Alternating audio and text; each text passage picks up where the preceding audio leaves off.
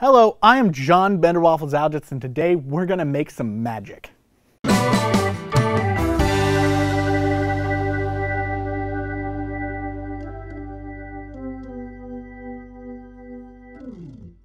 I first played Magic the Gathering when I was a young kid, and it's been a near constant in my life ever since. I love the game, even though I think that some of the cards are getting a bit ridiculously overpowered. It's been such a big part of my life as a gamer that it's only natural that I try to pair it with my other big love, game design. As game designers, we can learn a lot from how Magic sets are designed and constructed. How does Wizards of the Coast, the creators of the game, blend lore, themes, and mechanics in such an effective manner? How can they take hundreds of little individual cards and put them together as a coherent whole? With the advent of pieces of software such as the Magic Set Editor, we are able to explore the game in a way that we couldn't before. And now I intend to teach you what I know to help you get started designing your own set. We will work together to design a 65 card set that is intended to be on the same level as those designed by Wizards themselves. Note that I will be using Magic Set Editor to show you what to do, but all of the concepts I cover in this series will be applicable to other Magic Set creation tools. So let's take this time to get a basic overview of the program that we will be using. Okay, so for this tutorial we're going to be using two tools. In the very beginning we're going to be using the Magic Multiverse here, which is a website that is free to use. Basically it allows you to do all of your card skeleton creation, all your layout, everything like that. And in fact you can create your finished cards, as you'll see here. A quick overview of it. Here you can do stuff like the skeleton. The skeleton here, this is sort of the layout of the entire set, defining how many rares, how many uncommons, all that sort of stuff. It has a tool for generating that, which we will go over the numbers breakdown in a future episode, probably the next one if I remember correctly. There is a police car going by. Also on this website you can get your set in a list form like this, which tells you everything you need to know about the cards. Also there's a visual spoiler. Now if you want, you can use just the Magic Multiverse and you can have functioning cards like this. And that's fine. You're good to go. You don't need to do anything else.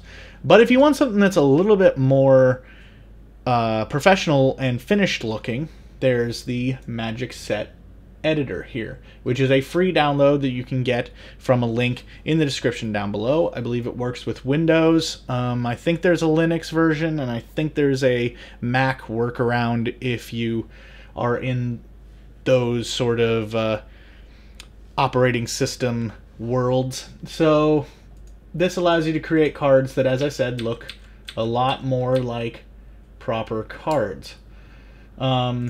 So yeah, this set, by the way, is the 65 card set that I created as an example for this tutorial series. There are some mistakes in wording and just design.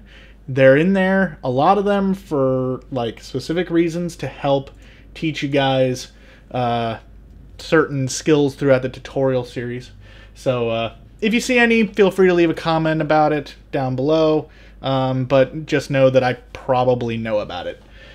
This set, you can, when you're creating a new set, it brings up a window where you choose what type of game you're creating and sort of what style. I have a lot of different templates here, which I will go over how to install those in a future addendum.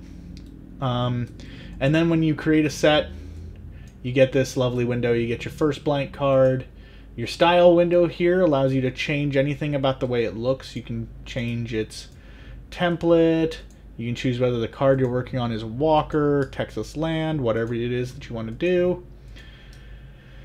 And you can change all sorts of stuff down here, like type of hybrid mana, you know, what sort of tap symbol you want to use, if you want to center the text, all that jazz. Pretty basic stuff over here. Your set info, this is where you'll put in like the name of your set, a description. The artist section here will automatically cause the artist's name to be put in. For the most part, you would never really... Oh, that screwed that up. You would never really put one in that field unless you're doing a set that's all just one artist, and that way you can save yourself from having to type that in.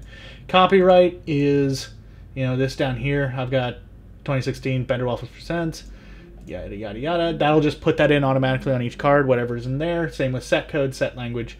You get this nice, lovely symbol editor, which we will go over in the future. You can choose your border color, set your automatic reminder text. So when you're looking at a card that has something like, okay, like scry, everything here, that's reminder text.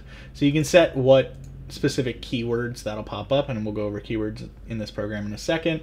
Sort number, special rarity, all that jazz. Pretty basic stuff. Keywords here, as I said, we'll go over custom keyword creation, but this gives you a list of every keyword that's ever been used in Magic. And as I said, you can create your own by simply right-clicking and add keyword, which we'll go over later. Statistics, this is super useful with this program.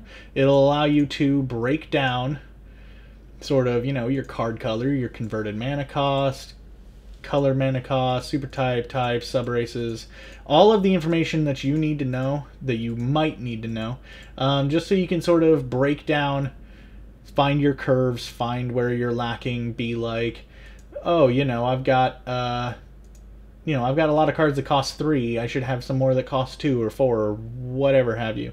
You'll sort of figure it out as we go, and we'll talk about sort of a breakdown in all of this stuff. Random here, this allows you to generate a booster pack. So you can generate a booster pack and see, okay, out of my set, these are what my 15 cards would be. Oh, my rare is Faldron, Cursed King, sweet. I've got, you know, some good cards in here. This will be a little wonky until you have an entire set designed, because you'll get kind of like a crap ton of red or a crap ton of blue, or, you know, what have you. In this case, I only got 1 green card in the whole thing because this is a 65 card set. And you'll notice this time, as you get bigger and bigger sets, this will get more mixed up. The smaller the set, the less mixed up this will be. And then console, we aren't really going to use this. So that's just basics of a basic rundown and overview of these programs. Now, I have already gone ahead and designed a 65 card set as an example for you all so that you can see roughly what the finished product will look like. Note that I have not play tested this example set at all, as I don't really have the time right now to do so. So some cards will be stupidly overpowered, while others will be unplayably weak. It's just an example though, so take a look and let me know what you think. In the next video, we will be covering the pre-production processes, mainly choosing a theme and running the numbers. You can click on this button here to go to that video. If it isn't up yet though, that button will instead take you to my channel where you can subscribe. If you like this video, give it a like, leave a comment down below, or consider supporting me directly via Patreon. Link for that is in the description down below. Don't forget to subscribe, guys, and I will see you next time. Have a good one.